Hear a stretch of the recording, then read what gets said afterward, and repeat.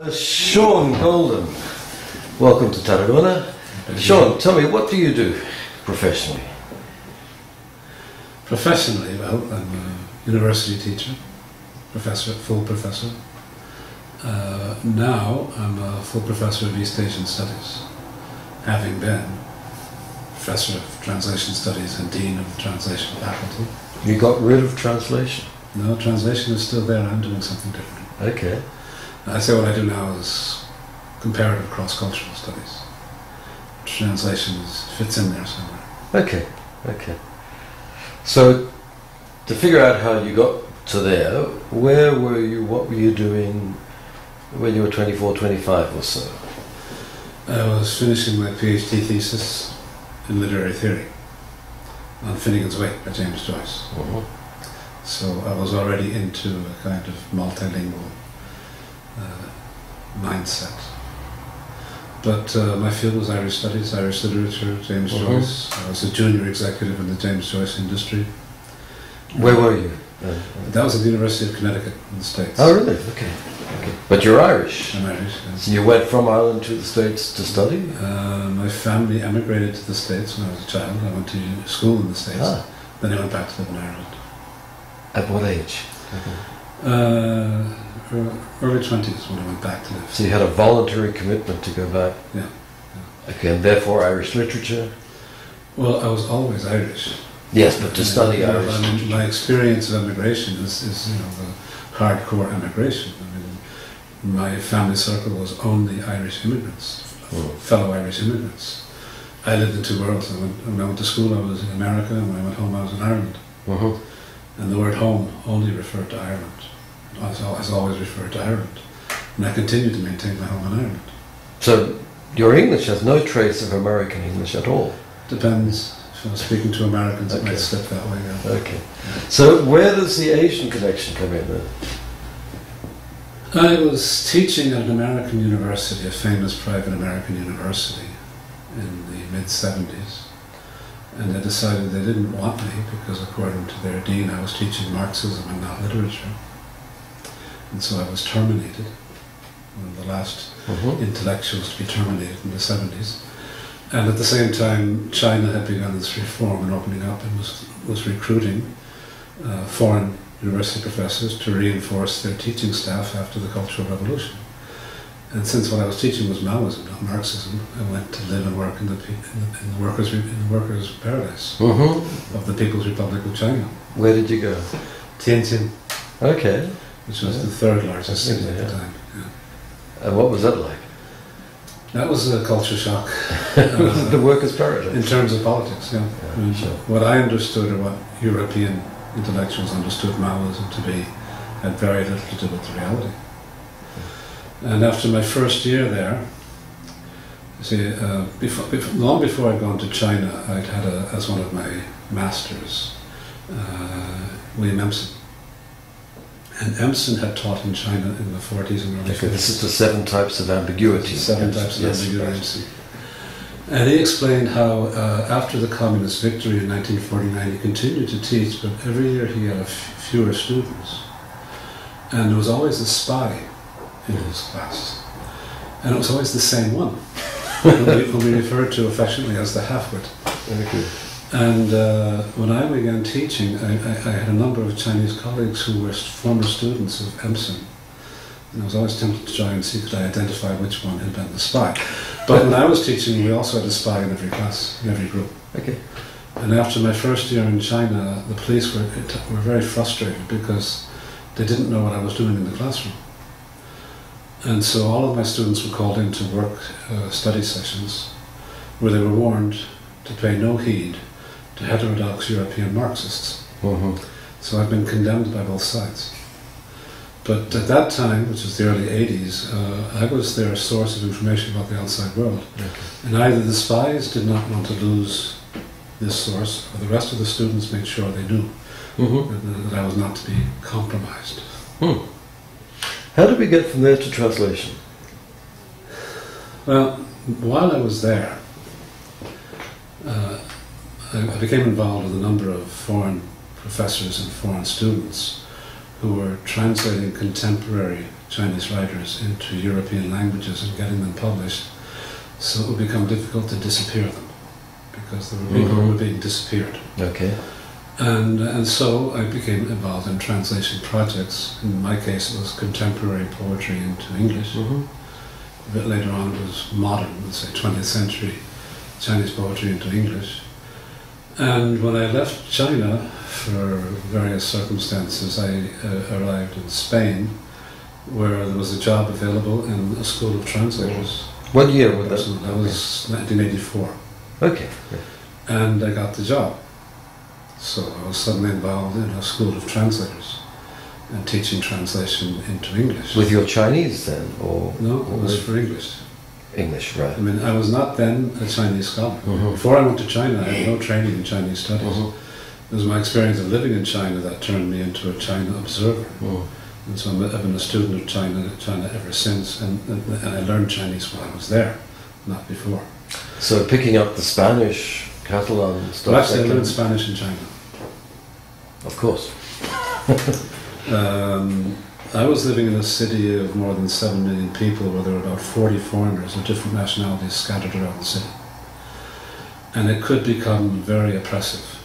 And 2.5 hours away by train was Beijing, where there was a much larger foreign community. And I had a colleague who was a Spanish lecturer, who had friends in the Spanish-speaking community in Beijing, so I could get away on the weekends and move back into a sort of Euro-American cultural background. But most of them didn't speak English, so I learned Spanish. Good. I learned Spanish. I didn't learn Castilian Spanish. I learned Spanish-American Spanish. Okay. All right. But that's what I had when I arrived here. Of course, when I arrived here, I went to Barcelona, where I had to learn Catalan, and where I also had to learn there was such a thing as Castellano. So very quickly, in Barcelona, in the translation school, when I went there, you were becoming director, I think, in 87, 88, I think. So you very quickly sort of made your presence felt. Well, within 2 months I was head of studies. And after a term of office as head of studies, I became a secretary, and then I became the director of the school, and turned the school into a faculty and became the dean of the faculty. So this is applied Maoism, I believe, is it? Political skills. This is Leninism, this is infiltration of the system. Okay. But as the head of the school, I introduced the teaching of Chinese and Japanese. That would be the 1988-89 academic year. And then began working to transform that into a complete Asian studies program, which took another decade before we could begin to introduce other subjects. And eventually we got the Spanish state to recognize the existence of such a thing as East Asian studies as an official degree. And so for the last 10 years and a bit more, I've been more involved in East Asian studies than in translation studies. But while I was involved in translation studies, obviously I became involved not just in curricular planning, but also in research and publications. And since the consolidation of East Asian studies, I'm more into Chinese studies, but from this comparative cross-cultural aspect. Okay. You see, it's a smooth transition then, or it has been, from that engagement with the translation to general cross-cultural studies? Well, I would go back to my literary studies, because I was doing my PhD at a time when English literature was giving way to cultural studies. Of course, it began with people like Raymond Williams in the 50s, but it was taking on a strong sort of post-structuralist semiotic aspect at the time I was doing my PhD thesis. It was before deconstructionism, so it was still highly influenced by French thinking rather than Anglo-American thinking. But all the training I had for literary theory and literary criticism suited me quite well for translation studies. Though I often would contrast my attitude toward texts and textual analysis, etc., with the typology of texts and phraseology and other aspects that were coming out from some of my colleagues in terms of translation studies. But you don't particularly like the categorical approach or the descriptive translation studies approaches? Depends on what we understand by descriptive, because I mean, some people think descriptive is simply saying what's there. Yeah. Other people think descriptive is placing it in some kind of context. For some people, descriptive studies means making the ideological background become explicit, and other people just say it's creating taxonomies of details of the text. I would, from my own lifelong ideological commitment and training, could never avoid the ideological aspects and the contextual aspects of any aspect. Now, and also, because of the circumstances of life, I had to translate in order to pay my bills. So despite my training in literary studies, as a translator, I became a professional translator, professional freelance translator, translating all kinds of texts. Mm-hmm. And at the time Barcelona was applying for the Olympic Games, one of our former students who worked for the publisher who was publishing the documents noticed that they were very poorly translated into English and French. And we had to set up an emergency team overnight to retranslate the entire documentation of Barcelona's application for the Olympic Games. As a result of which, in the late 80s, I was more or less in charge of setting up the language services for the Olympic Games until they hired people full-time to do that. So I became deeply involved in the professional side of translation training rather than the literary side of translation training. Okay, so that's a big transition from the literary studies. Yeah. I continued to do literary translations as well. And in the 80s I was doing modern and contemporary Chinese literature. And I was identified as a friend of dissidents. Into which language then? Into English. Into English, yeah. After what happened in 1989, I felt compelled to move back from the contemporary Chinese world, and I began translating classical Chinese literature into Catalan. Mm-hmm. Into Catalan because I was giving my classes in Catalan, and also because it made no sense to retranslate them into English. We had more than enough versions in English, but they were not available in Catalan. And it gave me the opportunity to hone my skills in Chinese language and culture by dealing with the texts. So throughout the 90s, I was immersed in classical Chinese culture.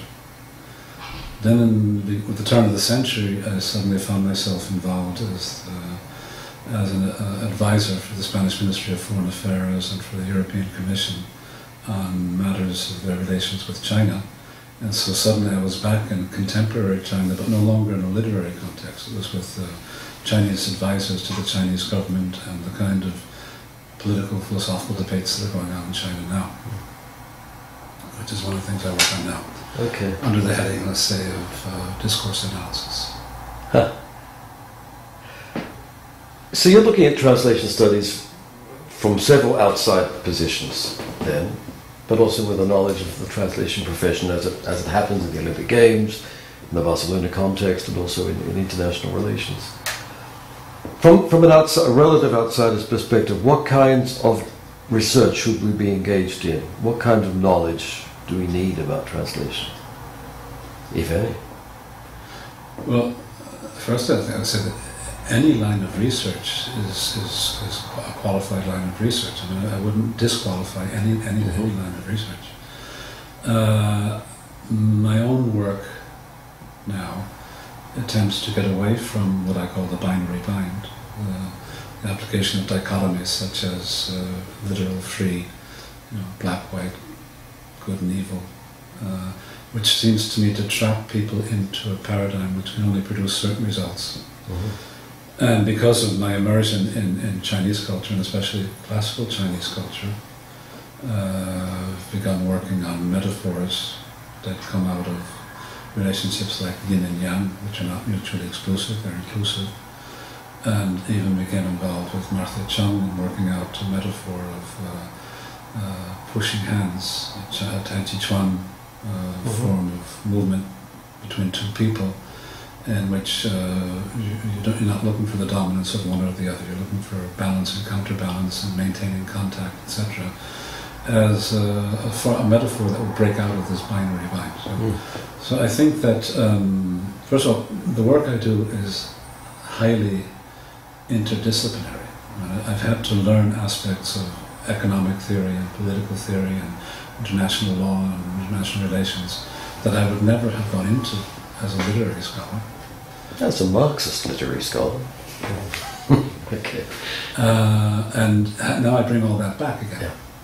So that I can talk about, I can be an advisor on aspects of contemporary Chinese politics or economic policy or foreign policy on the basis of my ability to analyze the discourse being used by the official documents of the party or the counter-discourses being created by what I call defect social society, intellectuals, academics who are not official advisors and who are trying to create a counter-discourse, or what would be referred to as epistemic communities in the social sciences or policy communities.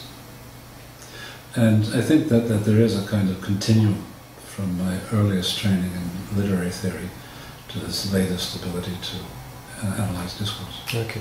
One final question. There's talk in translation studies of the need for non-Western translation studies. Is that a legitimate appeal, do you think? Well, I've been so deeply immersed in non-Western studies that I find many aspects of my own culture very strange. And it's very hard for me, coming out of Ireland and having been one of the first Irish post-colonialists, and one of the first people to publish post-colonial interpretations of Irish literature, it's very hard for me not to see a high level of Eurocentrism in the dominant theories of translation, of political science, of international relations theory. I mean, I think that's quite clear.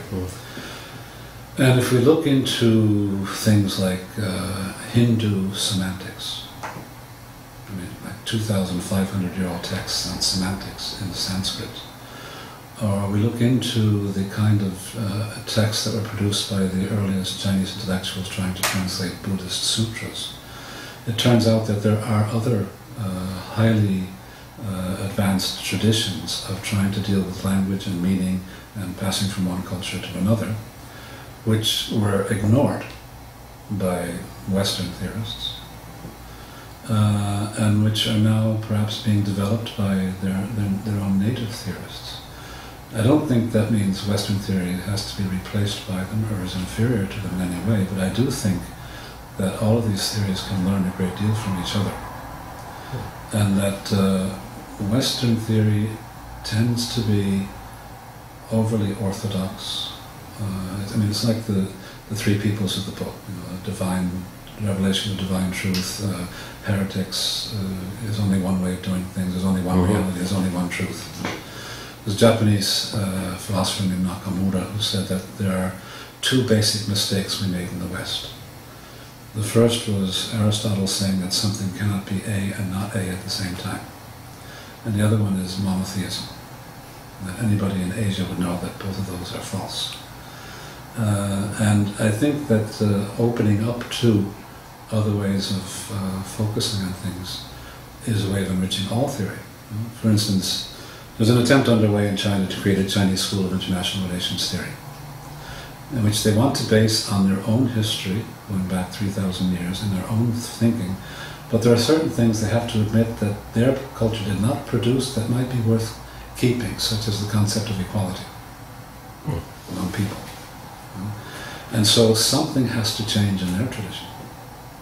On the other hand, their idea of a life based on relationships, in which the human being is not some kind of absolute essence, but is someone who is at the same time a father, a son, a brother, a friend, a lover, and that all of these social roles have responsibilities which can conflict in terms of individual freedom, is something that maybe the West needs to learn from. So I would say that we need to learn more about non-Western theories and see what kind of syntheses may arise from them.